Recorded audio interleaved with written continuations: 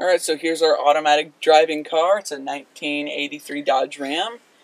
And then here we go. We're just going to let it drive itself. And that first jerk was the computer preparing to operate. Alright, and then when that buzz stops, we can shift it into drive. Alright, now it knows, now it's ready. Alright, and you can see the computer calculating the ideal.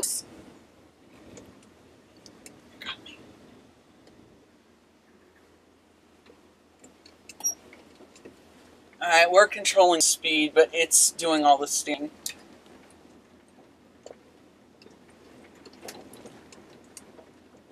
We're going around a corner right now, and you can see the wheels turning itself. This is a fairly basic system. The radar input is routed to a computer which makes a map of the area and determines how to avoid it. Now, as you can see, we've programmed a route in as the computer is driving through. Oh wait, stop.